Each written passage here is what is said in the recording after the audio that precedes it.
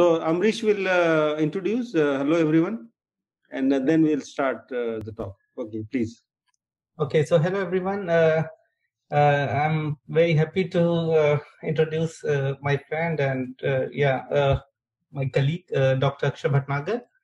So he did his MSc in Physics department from IIT Kanpur in 2010, and he got his PhD with Professor Rahul Pandit from IIC Bangalore in 2016. And after that, he was working in NORDITA, Stockholm, with Professor Dhrubaditya Mitra. And so he works in Lagrangian turbulence, I hope. So Yes. with particle, Yes. he tracks particle and he studies turbulence using Lagrangian formulation. So today he will talk about relative velocities of particles in turbulence. So Akshay, the floor is yours. Thank you, Amrish, and thank you all for giving me this opportunity to present my work here. So as Amrish said, I'll talk about the relative velocities of particles which are being advected by turbulent flow, and I'll tell you why we are interested in these things. And let me start. So just to give you a motivation, there are a lot of places in nature and in our surrounding world where we come across small sized particles which are suspended in a turbulent flow. So some of the examples are mentioned here. To start with, there are clouds. So you have small water droplets or small particles in clouds which move around due to the turbulence there. And I'll come to this example in more detail after a slide. And another example is, of course, comes from the astrophysics. So there are around a young star, there are often found these disks which are called protoplanetary disks, which have gas and then dust particles suspended in them. And these dust particles also move around in a turbulent flow of that gas. And then there's a sandstorm. So you have these small sand particles suspended in turbulent air, or pollutant dispersions coming out of a chimney. So these are a few examples, but why then we are interested in particular about looking at the relative velocities of these particles? So there are two main motivations because of which one does so. By the way, I am happy if you ask questions during the talk also. So please feel free to jump in and just stop me and ask the question. So, okay, so the reason why we are interested in studying the relative velocity of particles. So the first main motivation comes from the cloud physics and the physics of raindrop formation in the clouds. So what are clouds? For our simple purpose, clouds have super saturated air. So there are a lot of water vapor mixed with the air, and it's in the super saturated state. And then you have some small particles, some dust particles, some aerosols, some pollens, or they could be many different kind of particles. They're very small and tiny, and they just move around in the turbulent environment. And then when because a saturated water vapor can't rain, so you have to have formed water droplets in order to have rain. So what happens is, initially this water vapor starts condensating on these small particles. This process is called activation or initiation. And then these small droplets, then they grow by condensation. But there's a problem. Condensation is a very, very slow process. So you can't have a droplet of millimeter size that we see on the earth just solely due to condensation, because then it will take months or years to form that droplet starting from a very small droplet. So after 10 micrometer droplet, it's very difficult to get larger droplets in practical time interval just due to condensation. So then the idea is, because clouds have turbulence, so this turbulence also mixes up these particles and they make them collide and they merge, and then they grow faster by this process of collision and coalescence. And that is why we are interested in the relative velocity of these colliding particles. The second example comes from the astrophysics, as I mentioned earlier also. So if you have seen these pictures of solar system in any textbook, then they are normally drawn in a plane. And indeed, they are actually, most of the solar system that we have observed, they all lie in a plane. And all the planets rotate in a way that their angular moment about the sun coincide with the spin of the sun. And there are many such observations that suggest that these planets are formed in a disk. So initially, when a star is formed, there's a disk of gas and small dust particles around that star. These disks are called protoplanetary disks. And then basically, if you want to have planets, these dust particles need to grow. So because these particles are very small, so they can't feel gravitational attraction. So they need to grow up to a size that they can feel gravitational attraction of each other and then collapse and become large objects. So in the initial stages of planet formation, the similar idea applies as in the raindrop formation in the clouds. So these small dust particles grow by collision, and then they make larger objects until they can feel gravitational attraction and collapse and form larger planetesimals or planets. Now, if you want to look at the collisions, so you need to look at the relative velocity, because I'll come in a moment on that. So now if you want to think about these particles, so the simplest kind of particles that one can think about are called tracer particles. So these particles just move with the flow velocity. So can you see my cursor also when I move it? Yes. Yeah, I can see. Yes. Yeah, please. Okay, good, thank you. Right, so the tracer particle move with the flow velocity. So this is the equation of motion for the tracer particle, and the velocity of this tracer particle is exactly same as the velocity of the flow at the position of the particle. So now if I have two such particles nearby at a separation r, and this separation is very compared to the dissipation scale, so then the relative velocity of these particles are u2 minus u1. And if the separation is smaller than the Kolmogorov scale, I can say that it's the velocity gradient times the separation between them, because I can linearize the flow there. It's smooth if you are inside the dissipation range. And you can estimate this velocity gradient tensor using the Kolmogorov's idea of dimensional analysis. And this can be given by square root of epsilon by nu, where epsilon is the mean energy dissipation rate of the turbulence and nu is the kinematic viscosity. So people tried, and then if you want to know what's the collision rate of the particles, so here I give the expression of the collision rate of the particle in terms of the relative velocity v, and the sigma is the basically when these particles collide, the separation between them should be a1 plus a2, where a1 and a2 are their radii respectively, and g of r is the radial distribution function at that separation. So this for a uniformly distributed particle, this is just unity, and if there's some sort of clustering or correlation between the particles' position, then this can change. So then this capital V, we can say that all the particles are tracers. So we can estimate this capital V using the Kolmogorov's idea and put back into this expression of the collision frequency or the collision rate R. And Safman-Turner did it in 1955, and they came up with this expression. So there are some geometrical factors, of course. N0 is the mean density of the particles. I think I missed N0 in the first expression for the R. Yes, there should be an N not here also. And then A1 and A2 are their radii, and tau k is the dissipation time scale of the turbulence, because this velocity gradient is just inverse of that. 1 second. And then when you plug in the typical parameters for a cloud, you get a number which is like 10 to the minus 6. So that means there will be one collision in 10 to the 6 seconds. So which means it will be very difficult to form larger objects in hours or so, because there will be in 10 to the 6 seconds, there will be just one collision. So this is not enough. So then we think about, because these droplets don't move. Sure, yes. Yes. So the sigma is normally in classical physics, the collision rate is proportional to the cross section, no? Now it is cross-section cube for you, right? Yes. But So these are what like is hard cube? spheres. So for them, it's like just pi r square. I see. So A is the radius, Because you see, not the cross-section.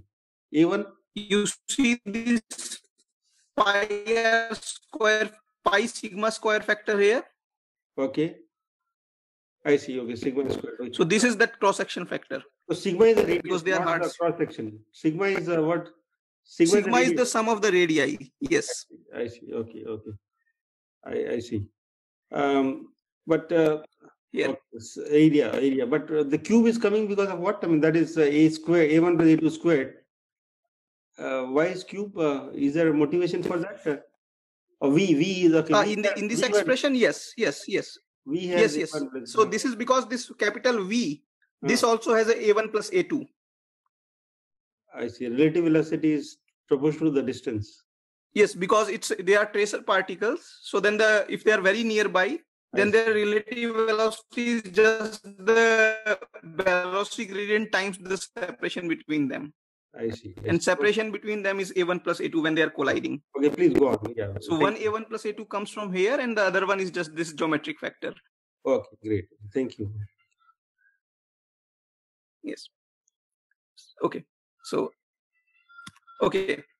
So now then, because we were thinking that all these particles move with the flow velocity, they are tracers particle, but that is not true, because these particles will also have some inertia. So they will detach from the flow streamline and move with their own dynamics.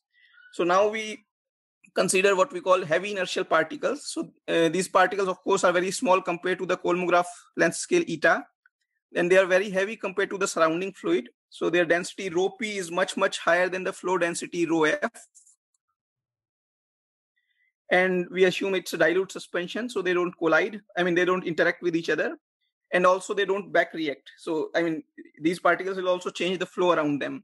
But if it's a dilute suspension, then the momentum transfer in the other direction, the term that you will have in the Navier-Stokes, that will be very small compared to the other terms which are there. So we neglect the back reaction of these particles to the flow.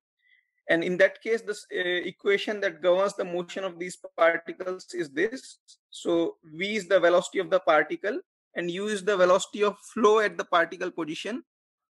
And tau s is the what we call is the response time or the Stokes time of these particles, because they have inertia, so it will take them some time to respond to the change in the flow. So that time scale is given by tau s, and that time scale actually depends on the particles size A, particles density rho p, particles flow density rho f, and viscosity of the surrounding fluid nu. So if you look at this equation, this actually is the simple equation that we have studied in our schools. That the drag on a particle when it's falling is 6 pi eta a v. So this is actually that equation. Instead of v, now I have v minus u, because there is a velocity of the surrounding fluid. Okay, so then basically we define to measure the inertia of the particle, we define a dimensionless number which we call Stokes number St, which is this stopping time tau s divided by the Kolmogorov time scale tau eta. So this is what measures the inertia of the particle. So if this is 0, that means they are tracer particle. They don't have their inertia. They just move with the flow velocity. And if it's very high, that means the inertia of the particle is very high. So from here, you can see that these particles won't move with the flow velocity. They will have their own velocity, which will be different from the flow velocity. Okay, and then the thing is that so far, what I have discussed about this Safman-Turner thing, this is only the mean of the collision rate. But mean is normally not enough, because there will be fluctuations in the collision rate or relative velocities in the space, because at some point you may have more particles nearby, they will be colliding faster, and this will be due to the fluctuations of the relative velocity. So indeed we need to study the distribution of the relative velocity, not just the mean. Okay, so then we perform the direct numerical simulations. So to get the particle speed, we need the flow velocity u. So that we get by solving the Navier-Stokes equation, which is given here. So this is not the usual incompressible Navier-Stokes equation that we normally, write down, where divergence of u is precisely 0. But this is rather compressible, the we have a mass conservation and the momentum conservation, and then we use the equation of state, which is the isothermal equation of state, to relate the pressure and density, and we try to keep the Mach number as low as we can, because normally you are interested in the incompressible limit of this equation or weakly compressible limit of this equation, because most of the flow that we are interested in are very low Mach number flows, except unless you are interested in the astrophysics part of it. So this we simulate using a code called Pencil Code, which is an open source code, which is a finite difference solver. It uses a Runge-Kutta third order scheme, and we did our simulations at 512 cube resolution and Fari lambda up to 130 in most of the cases. Okay, so now once we have these particles there, we solve this equation, and then we simultaneously solve the particles equation, and then we can of course look at the snapshots of the particles. So here I plot, they are all 3D simulations, but I'm plotting a 2D slice of that 3D box. So here you see 3 panels on the top. They are the particle position. The blue dots here represent the particle position in the XY plane for a given Z. And then basically for 3 different values of Stokes number. So the first one is Stokes number 0.1, which is very small Stokes. And you see that particles are more or less uniformly distributed. There are hardly any inhomogeneities. But around Stokes 1, you see that these particles form clusters. There are local regions where particle densities are very high. And then again, when you start increasing Stokes at some Stokes, you will again have a uniform distribution. So reason for that is that when you have very high inertia, these particles don't even care about the flow. They just move almost ballistically in a direction, and then they receive random kicks in between from the flow. So they again distribute uniformly in the space. And to measure this clustering, what we do is, so if you can look at the bottom leftmost plot, so what we consider a particle at the center, and then we look in a small region of radius r and a small shell around this, which is of thickness delta r, and we count how many number of particles are there. So because it's in 3D, if you have a uniform distribution of particles, then you will just have a r square dependence of this numbers. You will just have a, because the surface area of sphere is 4 pi r square, and you will have n naught times 4 pi r square dr particles in this. So this will be proportional to r square, the number of particles in this small region. But what we actually find is, so here what I'm plotting in the second plot is this number of particles divided by r square. So if it's a uniform distribution of particle in space, then it will be flat. It will just be a horizontal line. As you can see, for very small Stokes around 0.17, the red curve. And then on the x-axis I have is the separation divided by the Kolmogorov scale eta. So 10 to the 0 means 1 eta, and 10 to the minus 2 means 100 of the eta. So as you can see that this shows a power law, and there are basically more particles at small separation than there were when there was a uniform distribution. And there is a non-monotonic dependence of this clustering on Stokes number. So it first increases and then decreases. If you look at the point which is for 2.78, it again comes down and kind of becomes r squared, close to r squared dependence. So this exponent we fit, this is a log-log plot, so it's a power law. And then we fit this exponent, and we call this correlation dimension D2. As for very small r, and this D2 as a function of Stokes I will show you in a moment. But let me show you a example where people have actually observed this kind of clustering in a actual situation. So in the clouds, people have measured this part. They have flown through the clouds and note down using various cameras and various techniques. They have noted down the position of these particles. And then they have plotted the similar quantity that I was plotting, the number of particles divided by r square, and they have more accurate normalization. So they call it GR, the radial distribution function. And what they find is that in all the cases, this GR shows a peak as you go to smaller and smaller r. Of course, they could not go to small r, and their data could not be as accurate as us, so they can't fit a power law and they can't get the exponent d2. And so if you look at the equation of motion for these particles, it's a dissipative dynamics in the velocity, position velocity phase space. So you can show that the trace of this matrix that will come in front of the that will be the Jacobian of this dynamic that governs this dynamics.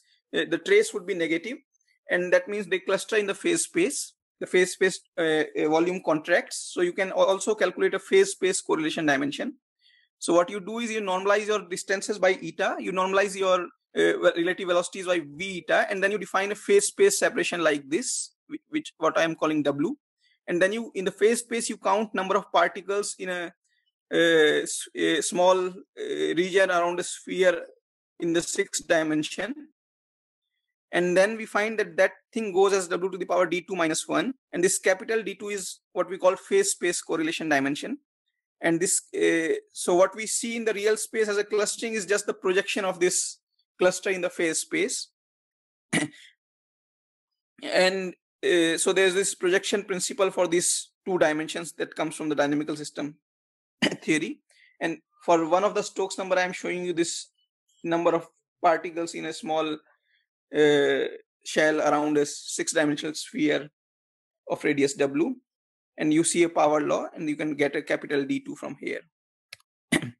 And here, so now we plot these 2 exponents, the real space correlation dimension and phase space correlation dimension, as a function of the particle inertia, which is characterized by the Stokes number. So in the red here, you see the real space correlation dimension. So when it's 3, there is no clustering. And when it's below 3, that means there is clustering. There are more particles will be found around a particle at small separations. And the blue is the phase space correlation dimension. So as you can see, as you increase Stokes, the real space correlation dimension goes back to 3. That means in the real space, you will have a uniform distribution of the particles. But your phase space correlation dimension has still not gone to 6. That means the particles will, if you could see the phase space distribution of the particle, you will still see a clustering. And this will become uniform when this becomes 6, 2D. Okay, so now we start thinking about the relative velocities of the particles, because that is what we were interested in. So now we have 2 particles. They are moving with velocity v1 and v2 respectively. And the velocities of the flow at their positions are u1 and u2. And they are at a small, because we are interested in very nearby particle, because that is what determines the collision. So R, the separation between them is always less than the Kolmogorov scale eta. So their relative velocity is capital V, which is just v2 minus v1. And the difference of the flow velocity at their position would be, as I did earlier, would just be the velocity gradient matrix A times the separation between them, because flow is smooth there. I can linearize. So now the equation of motion for these 2 particles I've written here. I just copied the earlier equations, and then I subtract them to get the relative velocities. So I'll have a u2 minus u1 that I replace by A times R, and I will have a v2 minus v1 that I replace by v. So this is the equation of motion that governs the relative velocity. And then the relative separation is just the dr dt is just the relative velocity. So from here you can see that in the case of tracer, you just had this one term A times R, but here you have other terms. So at small separation, when R will be very small, actually this term would be negligible and the other term may dominate and it may do something else. So now what we are interested in is looking at the joint distribution of the relative velocity. So we look at the radial component of this relative velocity, which we call VR. And if VR is negative, that means these particles are coming towards each other. And if it's positive, that means they are going away from each other. And throughout this talk, my separation R is non-dimensional. It's non-dimensionalized by Kolmogorov scale eta. And velocity or relative velocities are non-dimensionalized by the Kolmogorov velocity scale u eta. And now what I ask is, what's the joint distribution function of this relative velocity and separation? Okay, so here in this plot on the left side, what I'm plotting is the contours of the probability from our simulation, contours of the joint probability distribution functions of R and VR. So on the x-axis I have log of separation, on the y-axis I have log of the relative velocity, the radial component of the relative velocity, and this contour represents the joint probability of having a particular separation and a particular relative velocity for a given Stokes number, which is 3.13. I mean, the plots for other Stokes number also looks very similar. So now what we observe here is that if you look, there's a straight line here which basically joins all these corners. So this has slope just z star. So this slope, we could say that this line is VR equals to z star times R. And if you are in this region above this line, then your contours are horizontal. That means if you change your R, you remain on the same contour for a given value of VR. That means your joint probability doesn't depend on R in this region. And if you're below this line here, your contours are vertical. That means your joint probability doesn't depend on VR. If you change VR and fix your R, then you basically move vertically on the same line. So the value of the joint probability doesn't change. So that means in this region, it's just a function of R. And then there's a line that separates these two regions. This becomes very simple to characterize and understand. So you just have one parameter z star that tells you about the about this distribution qualitatively. And how does these two regimes appear? So the region where it is just a function of R appears due to this term AR in the equation of motion for the relative velocity, because this is saying that your relative velocity depends on R. So then everything depends on R and not on VR. So then your joint probability becomes just a function of R. And here this term becomes negligible because you are going to smaller and smaller separations. So this term becomes negligible and everything depends on V, on the relative velocity, because separation already depend on the relative velocity. So your joint probability distribution function is a function of VR only. And now if I want to look at the probability distribution function for a given R, so I say what is the probability of having this relative velocity at this separation. So I fix my separation. So in this joint PDF, you can see this vertical line. I fix my separation at 0.1 eta. And I plot this joint probability distribution function, and I can normalize it to get the probability distribution function at that separation. So up to z star R, up to the value of VR when it's z star R, I'll have a flat part. And then what I see is interesting. I see a power law regime here. And then there's a cutoff. So this is interesting because if you look at the single particle velocity single velocity of the single particle in a turbulent flow, in particle which is a heavy particle, which obeys this equation that I showed you, then the distribution of the velocity is Gaussian. But if you consider two nearby particles and look at the relative velocity of these two nearby particles, then you see a power law distribution.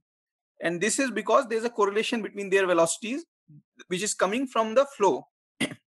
And the exponent of this power law actually depends on the phase space correlation dimension d2 that I showed you earlier.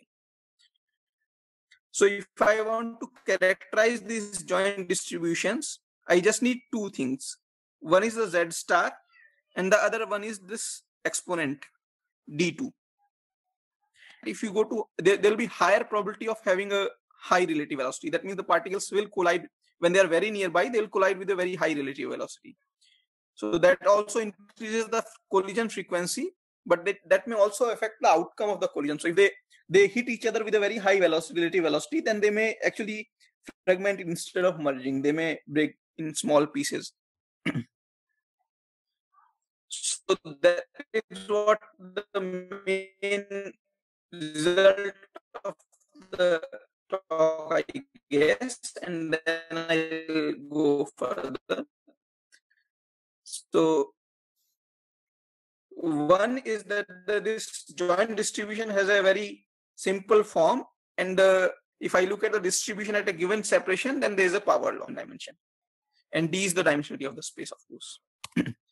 So moments of this relative velocity. So what they do is they take power p of this thing and then just average over that. So in our way of doing it, it will just be this joint distribution rho r comma VR times the VR to the P integrated over VR. And then from this distribution, what you find is that there's a bifractal nature. So there are two scaling exponents that you get. One is just d minus 1. So that doesn't depend on P. And people have earlier plotted these things, but I think they didn't understand how it's coming from. So these thing, if you look at the plot on the bottom right, so at small separations, there's another exponent. There's a different exponent compared to what is there. A 2/3 exponent is there for the higher separation. This is the second order structure function or the second moment. Oh, sorry. And then 0th moment of this distribution actually gives you the correlation dimension D2. So if you understand this joint distribution, then you understand a lot of things. You understand about the moments and so on. Now, so far I have considered only the particles, both the particles having the same Stokes number, same inertia, but that will not be true in a practical situation. So you will have particles having different sizes. That means different Stokes numbers that will be colliding with each other. So now I consider two particles having Stokes number ST1 and ST2, and then what we found is it's better to characterize them not in terms of Stokes number 1 and Stokes number 2, but rather define two other parameters. One is Stokes bar or Stokes M, mean Stokes, which is basically the harmonic mean of these two Stokes, and then the theta, which is the difference between the two Stokes divided by the sum of these two Stokes. So theta characterizes the difference between the Stokes, and then ST bar is kind of mean Stokes. And if you want your ST1 and ST2 back, you can use this. But the joint distribution, same way for this bidispersed thing, when my Stokes bar or Stokes M is 2 and theta is 0.01. So their difference between the Stokes is not too large. What I find is kind of the similar nature, except that they are now two new scales. So in this region, it's a function of VR only. In this region, it's a function of R only, as I got in the case of monodispersed case, or when two particles have same Stokes number. But now I have a scale RC and a scale VC in the velocity, relative velocity, and in the separation. If you are below this, you don't see this kind of nature. You see a constant. So their distribution is flat. And now, I mean, just schematically, so that is what we see.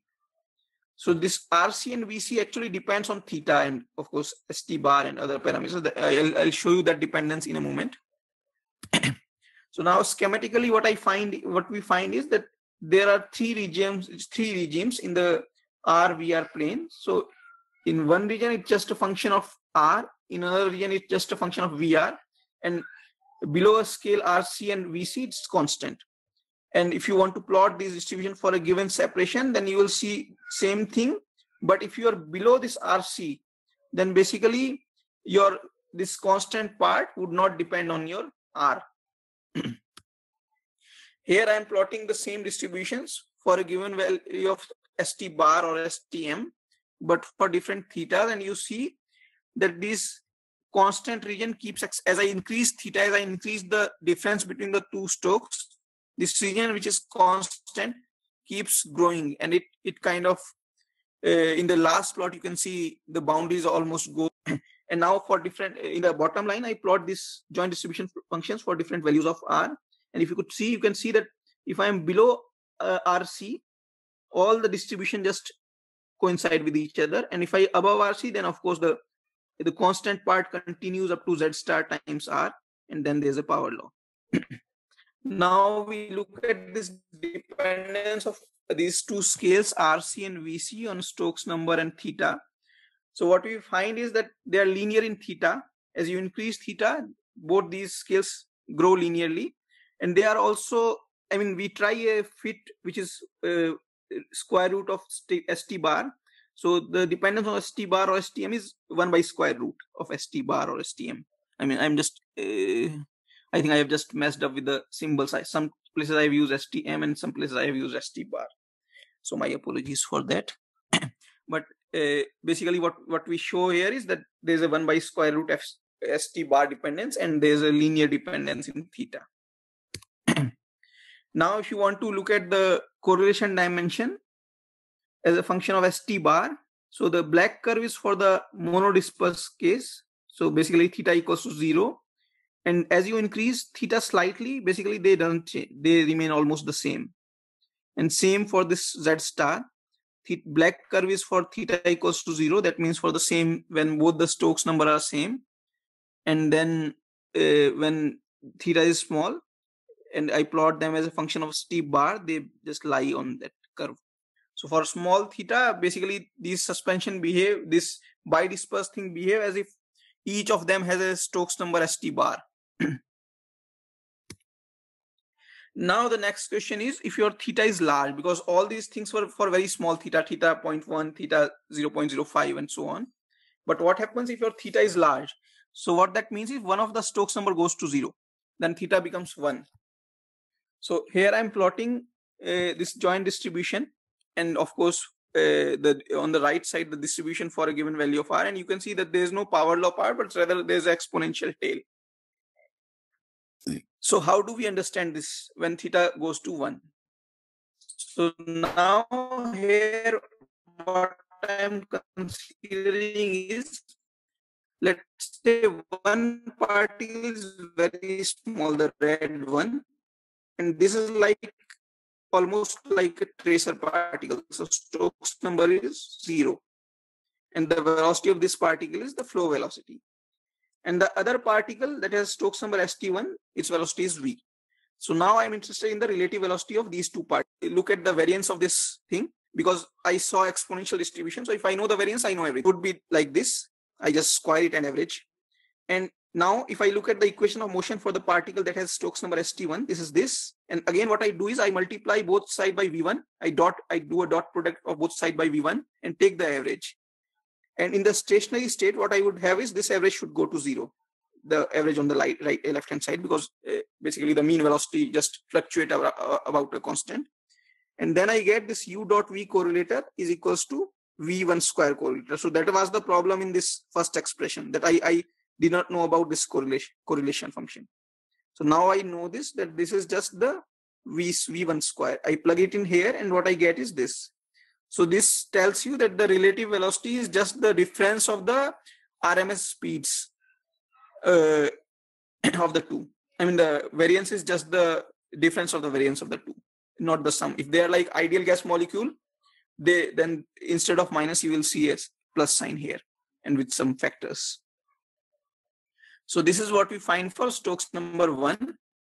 So here, I mean, you can also, if you like, you can, I won't go into the detail. So I was considering that one particle is almost like a tracer particle, and it moves with the flow velocity.